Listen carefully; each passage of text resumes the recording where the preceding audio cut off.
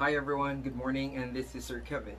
And for today, for this particular session, I would like to share to you my interest in art. I've been doing a lot of artworks already for the past years, and I've started doing artworks in high school, but I was able to really develop that in college and then later on when I started working as a teacher.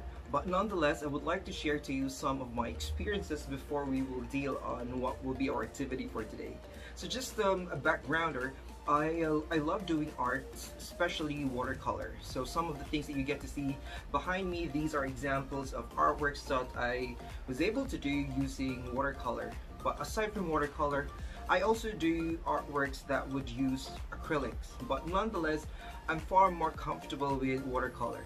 I would like to share to you also some of my artworks.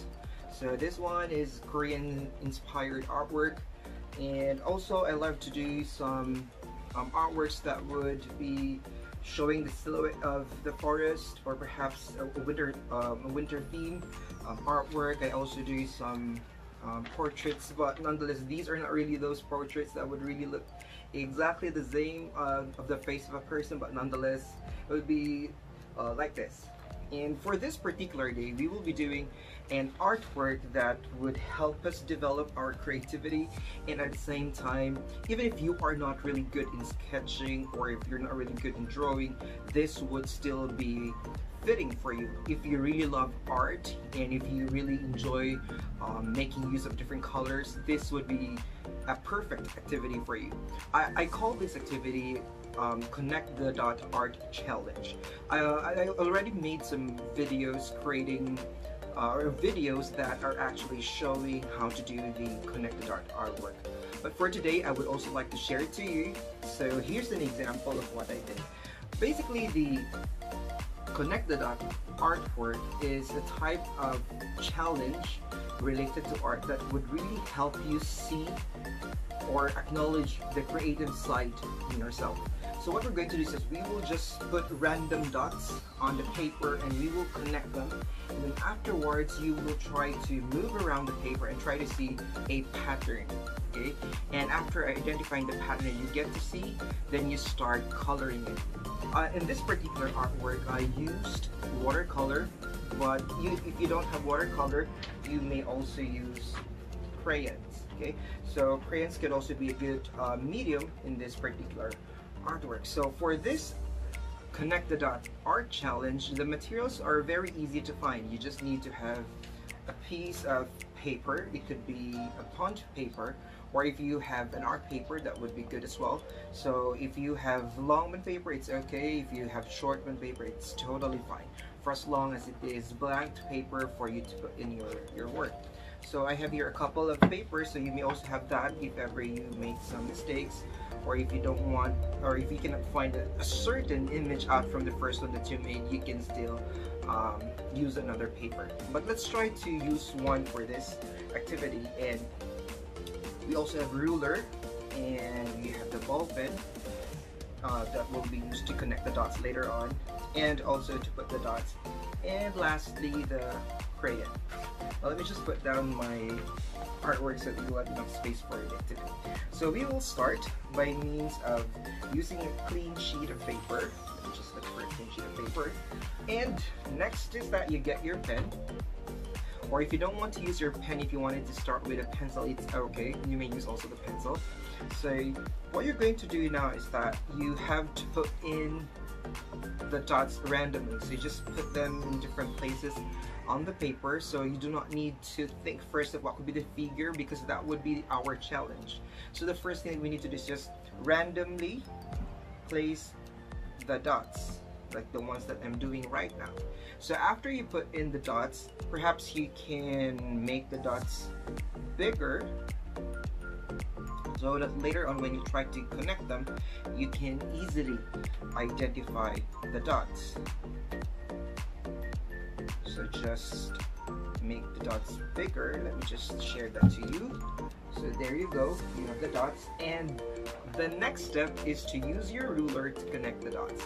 Now at times when I do this, I do not normally use ruler, but I also noticed that when I use ruler, it can also have an effect, a good effect with the output. So it depends on you. If you want to just connect the dots without using the ruler, that's okay. If you want to use the ruler, then you may also do that. For this particular activity, let me just use a ruler. Okay, so just connect the dots. Now again, do not be too critical in terms of connecting them. If you're trying to figure it out what could be the image, what you need to do now is just connect the dots, okay, without being very critical with what could be the output, because that would be the next step. Okay, so just connect the dots, because sometimes if you don't want to use the ruler and you just want to connect them, if you just want to connect the dots, you can also create a certain artistic effect if the lines are not straight. But for this particular one, let me just have a straight line to somehow also copy the effect of having stained glass. I'm not sure if you've been to some churches or chapels where you get to see those colorful windows with artworks. They call those stained glass. So stained glass, so that could also be an effect that we can create out from this activity. So let me just finish this. Let me just point out, or connect all the dots. By the way, you can also do this activity together with your brothers and sisters, or if you have siblings, or you can also do this with your mom and dad, or with your family, or with your family, because this is very much easy to do, and it doesn't require you to have a lot of materials, and also it would not really require you a lot of time to make, because it is easy and you just need a few materials and you can easily connect the dots, and that would be it. So now I have connected, or I was able to connect all of the dots already. Now the next challenge is for us to see or try to look for an image. What could be a possible image that we can come out from this activity, or from this image? So the image could be more or less animals, or it could be human as well, or it could be objects. So it depends. So that's why I said earlier that this activity is an activity that could really help you develop your creativity. It allows you to be more creative in terms of looking into the image and what could be the possible output for that one. So for you to be able to see an image for your art piece, or for this particular output, you try to move the paper from one side to another. So you just change the orientation of your paper. So you can just look into it through this, or you can just flip that one, or turn it on this side and then this side, or on this side. And then try to see what could be the image that you can get. So let me just try to examine this one and try to see what could be the image that I can make. At times it would take a minute or a second, or it could be more than a minute for you to really see what would be the image. So when you move the paper from one side to another, you can also create, or you can look into, or you might be able to come up with an image already. So you just have to be more creative and try to see which one would be best. Okay. So for now, I can see one image here. I'm going to have this one. I get to see an image of a bird. So here's the head, and then the beak, and then the wings. So that could be one. Let me just try to see if I can have another way of getting an image by means of moving the paper to one side. Alright, and yeah, this one. It could also be a person. This could be the head, and then the mouth, and then the nose, and then the neck. So you can also have that image. So I already have two possible images for this particular activity. So it could be a bird or a person's face. So let me just finalize which one should I be using. I think I'll try to use this for the bird. So the next thing that you're going to do after you connect all the dots, and then you're able to identify the image that you're going to use, or the figure that you're going to do, is that you try to improve, you try to add more details to your work. So for this particular output, I'm going to make a bird out of this one. So I'm going to put some details for me to be able to come up with a more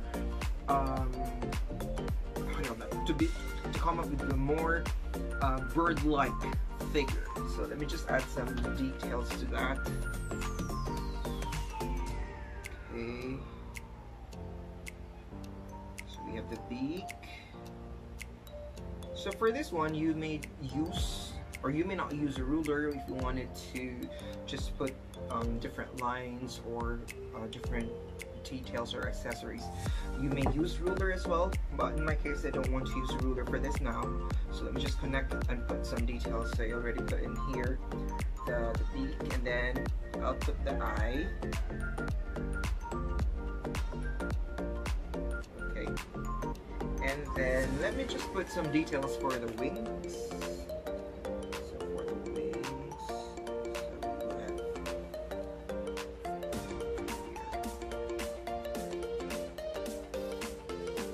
This is also a challenge by which you can practice your skills in terms of identifying the details that you get to see in some animals, especially if you were able to come up with an image of an animal. So you can also add your knowledge on that. Okay. And also, I was able to put already some details with the eye, and then with the beak, and with the wings. If you want to add a little bit more details, it's also okay. If you wanted to add perhaps legs or feet, or if you wanted to add some feathers, you may also do that. But if you just want to stick with the image that you're able to come up out from the dots that you connected, that's also fine. Okay. So in my case, I will not add any more other details to this particular output. So I'm done with the details. So the next thing that we're going to do now is we're going to add colors. So normally I use watercolor for this activity because I'm far more comfortable with watercolor, but I also wanted to use crayons since most of the graders would be using crayons, especially the young ones, or those in the lower grades. While those in grades 3, I think grades 3, 4, 5, and 6 are far more familiar already with watercolor, so you may also use watercolor. But if you are more fond of using crayon, and especially crayon is a bit less messy when you use it because it would not require water and paint, so you may use crayons. Now just a heads up, when we try to use crayons, or when we try to apply colors to our output, it doesn't mean that it has to be realistic. If you wanted to be more creative, and if you wanted to use different colors, or those colors that you really love, you may also use that. So there's no strict rule that you really have to stick in terms of how you color the image. It could be random colors, or it could also be a combination of colors that would represent yourself. So it could also be that could also be a consideration. So if you notice here, let me just grab this. You would see here that for this particular image, it's a dog. Okay, it's a dog, and I did not really use, I really did not use colors that would really, or that we normally see in a dog. So this is a combination of different colors. So if you get to see this one, if you get to examine it a bit closer, there you go. So you have the eye, and then mouth, and the nose, and then the ear, and then the body and the legs. So you get to see here a combination of different colors. So there you get to see also that the dots are being connected. So that's how you do it. So for crayons, you can also possibly do that. So let me just try to put colors in this one. So here I'll try to use bright colors as well. Let me just use orange. Orange for this one. Usually when I do artworks, I really love to make use of colors that are brightly colored. I really love to excuse me. I really love to use oranges, red, yellow, green also, because they somehow symbolize the vibrant colors of nature, and it's very pleasing to the eye. So if you are into those colors also, you may do so. So what I'm trying to do here is that I placed first orange, and then I'll try to do some gradient effect, or I'll try to put a color that is somehow related to the first one, so it creates a gradient effect to the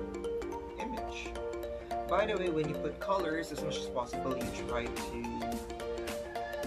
consider also the combination.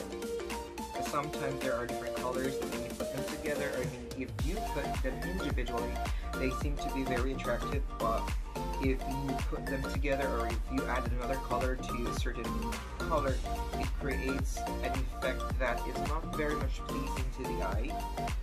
But they say that art is subjective, so maybe you can experiment. Okay, so I'm done with that. So this activity would normally range from perhaps, I think, 5 to 10 minutes. You can already come up with an art piece already. Now, what I can remember before, when I did this, I started making this one when I was in 3rd year high school. What I used before was pastel oil. So I created different images out from the dust that I connected. And then after I made them colorful, and then I placed them on the walls of my room.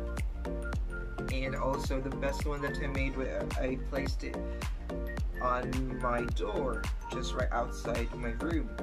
So when there are visitors that would come to our house, they would normally see that and they get to appreciate, and they would normally ask my mom who made this, and my mother would say it was me. Somehow it was my way of sharing my talent, at the same time trying to inform them that I can actually do some art pieces.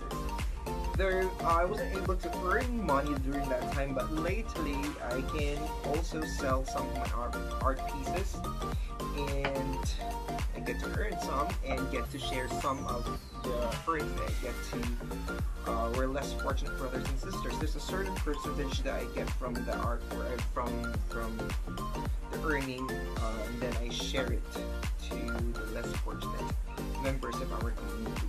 So you can also do that. You can share your talent. You can also do some exhibits, art exhibits. You can join art exhibits, or you can do solo exhibits, and then perhaps later on you can sell your artworks, and you can start up with your savings, or you can have a little bit of budget for emergency purposes, or if you want to earn something for that particular month or year, then you can try that as well. But if you don't want to sell your work, or if you don't want to do some exhibits, if you want to feel comfortable, if you want to feel more relaxed, artwork is one of the best choices that you can choose, so that you get to relax, you get to chill, you get to somehow slow down and get to enjoy your company, yourself. Okay? This is also a time that you get to reflect. If you wanted to be alone and you wanted to do this by yourself, it's also a good time to quiet down and just allow yourself to develop your creativity and perhaps know yourself more, because through this activity you get to see how you are responding to a certain challenge, like art challenge. You get to respond on how you see things. Like, for example, you get to have a particular set of image and how you interpret that. This is also a challenge, or this is an activity that would tell us that we see things differently. So you might see this art piece in this particular angle as beautiful, but another person would see this the artwork beautiful on another angle. So that's also the concept of art. It could be subjective, so it would matter from one person to another. What is far more important is that you get to share a piece of yourself through these artworks. Okay, so I'm done with the wings already. Now let me just try to use another color. Let me use red. So there are also some articles that you get to see on your textbooks, or it could be on your when you try to browse the internet. You would see some symbolisms of the colors, so you may also use that idea that when you try to add colors, there might be a certain symbolism for the colors that you add up. on your art piece. So later on, when people would like to ask you what is the symbolism of the colors that you added here, you may be able to share it to them as well, because colors could also be a way in which we can share what are our sentiments, or what could also be our feelings during that time, or what could be the existing condition perhaps of your feeling or your emotions when you are making the art piece. Now you get to see here that the majority of the colors are bright colors when I use them. It also symbolizes my feeling right now, that I'm very excited and very happy to share to you this simple activity that I used to do, and I've been doing this actually to allow myself to relax and also develop and increase my skills in art. I've done a lot of artworks already, and some of them are kept only in my cabinet, but I would take some time. I would try to look for some time that I could choose the best ones and have them framed, since some of my artworks already are hanging on the walls of my room and also in our house. There are also some that were already being bought by some friends and some supporters. So it's also a good experience that you get to share your talent to people, and it's very comforting, and it's a proud moment when you get to see your artworks being appreciated by people as well, by your friends or your family members. So here in this particular activity, even if you are not really good in art, you can still practice it, you can still do the challenge, because this is pretty much simple to do. You just add colors, you just need your artistic side. Now others would say that they're not very artistic, but I beg to disagree, because everyone is gifted by God with talents in terms of art, and we just always have to remember that art is subjective. It would depend on the person looking to the art, but what is far more important is that you're able to pour in your soul, your idea, your feelings, your emotions. That's basically the aim of art, to share your emotions, to share your feelings through artwork, through an artistic avenue.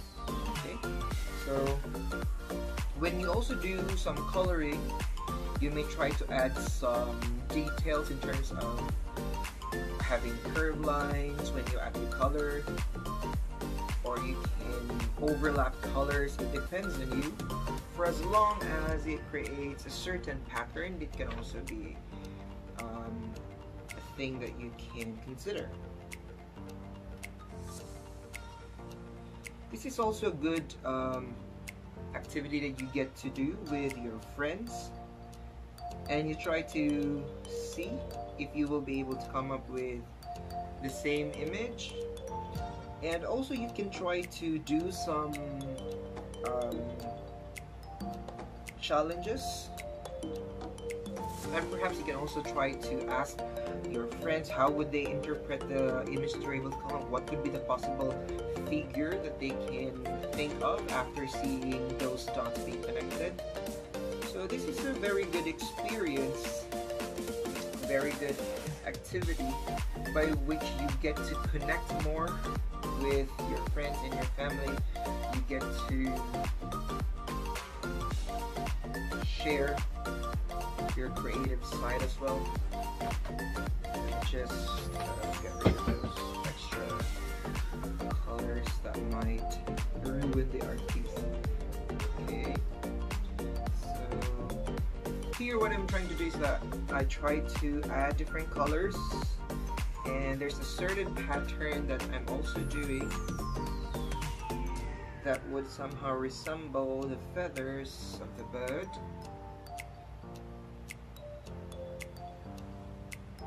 So it would be more attractive.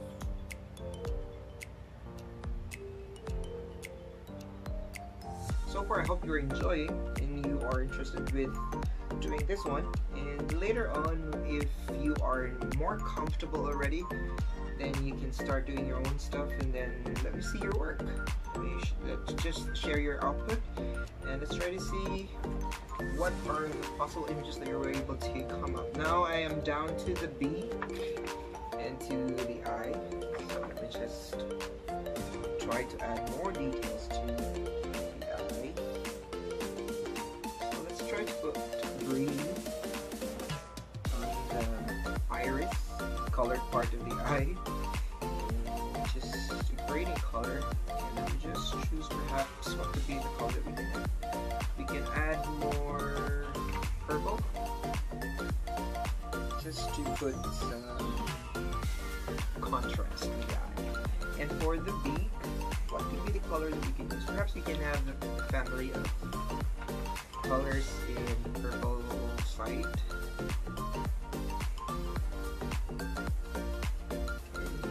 So for those who are also good in shading, you can also practice that one here. Because sometimes shading also creates a certain effect to the drawing. It creates depth, it creates emphasis as well. It creates, or it highlights the details of the work. So that could also be done.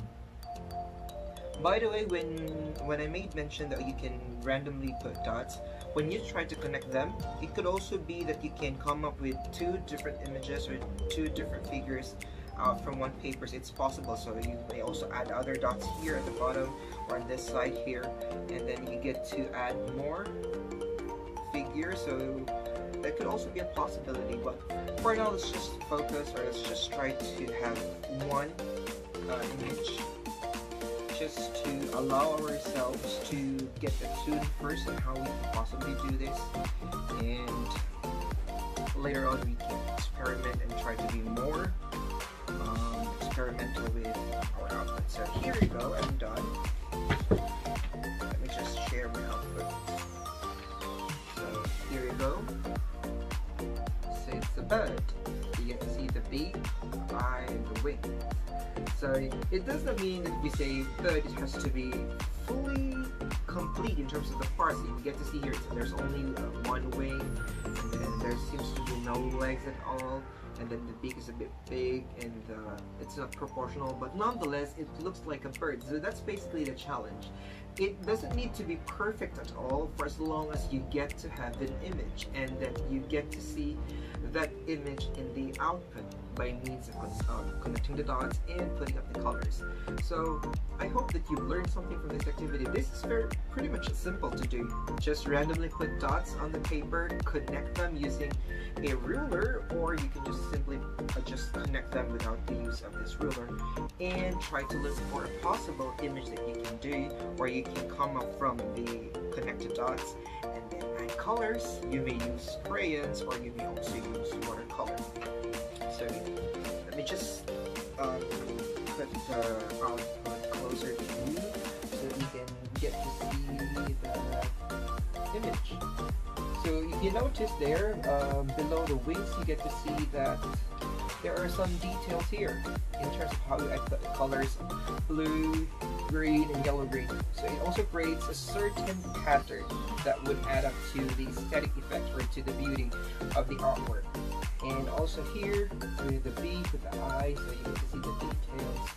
So also when we use crayons, when we add the colors, it doesn't have to be pretty much perfect, especially if you find it a bit difficult to hold onto the coloring materials. For as long as you just make sure that these colors are within those areas that you're supposed to put in, then you are totally okay. So it doesn't need to be pretty much perfect, for as long as you enjoy doing it. That's the more important thing to put in your mind. So again, this simple connect the dot art challenge is an activity that would really help you see your artistic side, develop your creativity, and develop your art skills. More than anything else, it is an activity that will allow you to discover yourself, discover your talent, and share your talent. So I hope that you've learned something from today's activity, and you also do On this activity, this art challenge, you may use hashtag #ConnectTheDot challenge, or you can also do hashtag art challenge, XUGS, it depends. And you may share your art pieces to your classmates or to your teachers, your class moderator, and also to your family. The main purpose of this activity is for you to develop the talent and perhaps to share your talent. So that's our aim. We celebrate the talent given to us by God, and by means of celebrating, we accept it, we make use of it, and we share it to everyone. Alright? So I hope you learned something from today, and please continue to be grateful, always be kind, and be generous. Those are the things that we also need to remember during this pandemic time. Okay? So this has been Sir Kevin, and I hope you enjoyed our activity for today. Bye-bye. God bless you all, and I'll see you around.